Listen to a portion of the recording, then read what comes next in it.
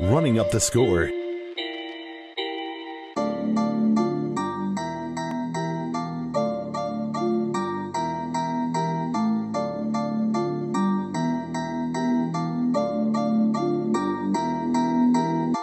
You're listening to the Running Up the Score podcast. Now here's your hosts, Jerry Napoleonello and Kevin Donlin. The biggest thing going on in the NFL is the opt-outs. You know, you're having all these players, you know, voluntarily opt out of the season. Now, there hasn't been huge names that have, you know, it's been guys that maybe have been on the bubble of, you know, making the team, not making the team, whatever it is. You know, the Patriots obviously have the most players that have opted out, which is a little, we know how Bill Belichick runs his team. But, you know, you have players like, you're starting to have bigger names, I guess you could say, like Nate Solder, the offensive lineman from the Giants. He's opted out. Unspecified why he did it. I think he actually came out with a letter saying why and this and that. But Marquise Goodwin, obviously everybody knows about Marquise Goodwin. You know, played the game like the day after he lost, a baby, and just had one. Therefore, he put out a video saying, you know, I'm not putting my family at risk again. I think he's lost 2 babies so far, you know, with him and his wife. So Marquise Goodwin, like that's the stuff that you got to look at, you know, these players, and you can't get mad at this. You can't. As a fan, you cannot get mad at this. I honestly, it's not relevant to me because it's not my business. Exactly. And I think that's like the biggest thing that like a lot of like media outlets forget is that, you know, people are entitled to their own business. And, you know, I'm not here to question why anybody doesn't want to play. It's not a concern of mine. Yeah. I understand. No matter what, you do not need to explain yourself. That's the problem with the new public image. You know, you feel like you have the need to, you know, explain yourself. Yeah. And you really don't. Oh, I know. Unfortunately, like that's still a world that we live in where that's your own private concerns. Yeah. And I'm not one to sit there and hear them and then judge them, which is what happens on like ESPN outlets and stuff like that. It's not a concern of mine, sir.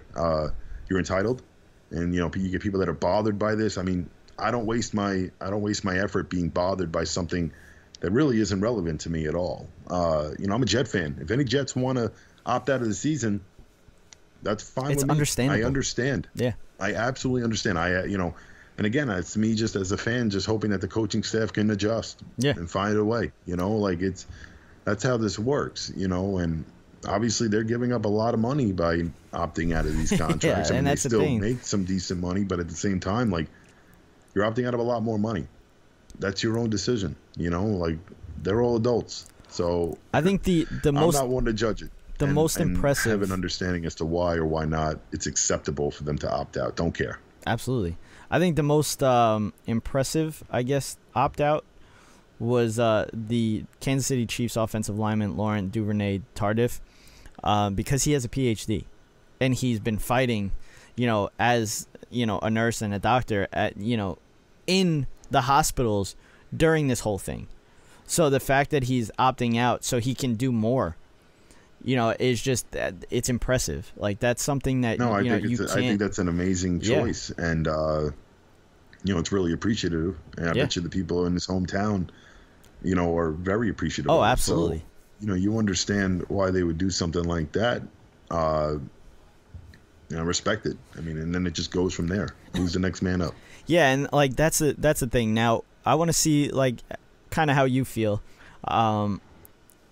Obviously, as I said, there's really not huge players that have opted out. Like, you're looking at guys like Damian Williams, Nate Solder, Patrick Chung, you know, guys like that. Like, yeah, they're well-known players and they're very good players, but they're not that star player.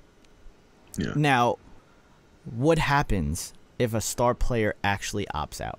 Because I could like, we were talking about this before we even went on the air, and basically I said, I feel like one star player, all he has to do is opt out, and I think that's going to open the floodgates for other stars. Like, all right, well, if this guy can opt out, then I know I can. You know, if a Russell Wilson type player, the NFL, to continue to keep a product on the field, knows it'll be saving a lot of money on these contracts. Therefore, other players can come in, and that's how it's going to work. There's always going to be a next man up in the game of football. It's a very limited league.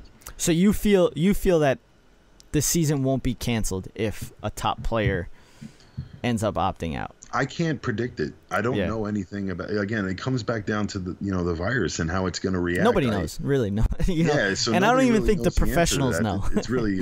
It's a guess. Yeah. This is just absolutely. I wouldn't even say it's a logical guess, because I'm unfortunately, not enough is known about the virus. Yeah. Whether a vaccine will be created, anything like that. So there's a lot of variables. And personally, if a star wants to, opt out, they are more than welcome to. And if it means a floodgate of stars start opting out, then that's their own decision. So again, adult.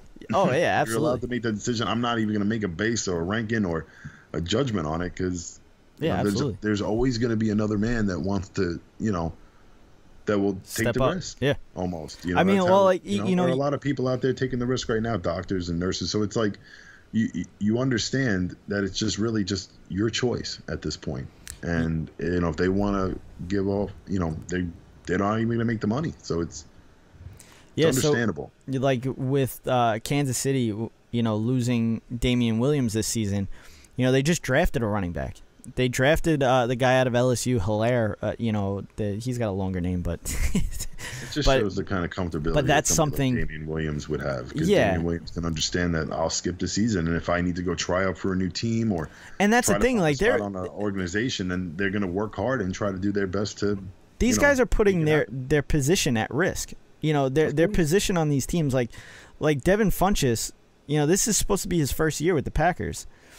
So this is, you're playing, you're still, it doesn't matter if you're a well-known player, you're still playing for a spot. So, defensive tackle Michael Pierce, these players are, these are the higher risk opt-outs, like Minnesota Vikings defensive tackle Michael Pierce, the Patriots offensive lineman Marcus Cannon, and the Washington football team defensive end Caleb Brantley.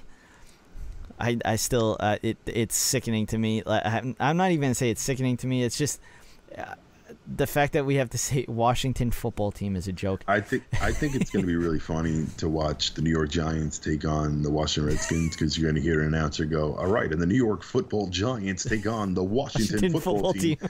And I'm gonna really question whether or not I really live in 2020 or not, if people just aren't realizing what's going on. Like, I want to hear an announcer say it. I'll probably record it. Yeah. It'll be really funny. It really is actually going to be funny, because even just their uniforms. Come up with a decision. There are people out there getting paid a lot of money.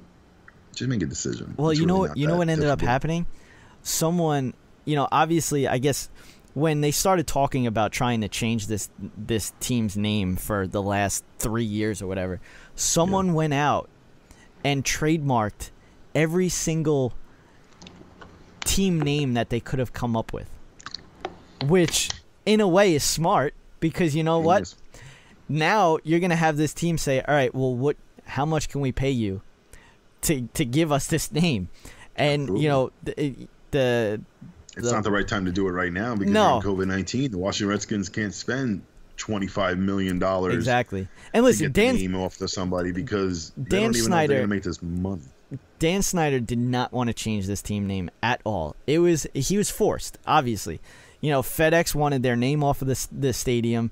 Nike stopped putting their merchandise out, which in a way, they're at Nike's mercy, because there's only one team in the NFL that actually holds the rights to their team, and that's the Dallas Cowboys.